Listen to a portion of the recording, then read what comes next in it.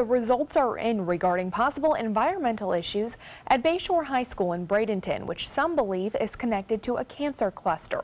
An engineering firm has determined that there are no significant concerns. ABC 7's Rick Adams has more from the Manatee County School District building.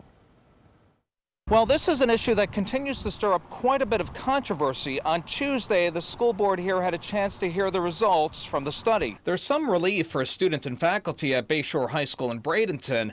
Test results from groundwater samples at the school show that there aren't any significant concerns, but there still remains some unanswered questions about the many cases of cancer in former students who attended the high school. At least we know that the students and the faculty that are there now are safe, and they will not be exposed to the things that we were potentially exposed to. Tampa-based engineering consultant GHD conducted the two studies and presented their results to the Manatee County School Board during a workshop on Tuesday. The group says they've identified 8 possible sources of contamination, including materials with asbestos to the 2 irrigation wells, all of which they concluded that there are very minimal risks to the students. School officials say this cancer cluster issue is far from over. The determination of whether there truly is a cancer cluster needs to be completed before any other discussion of a resolution can be had. Next up with all this, the Manatee County School Board is hopeful that the County Health Department will take a much closer look at this cancer cluster issue.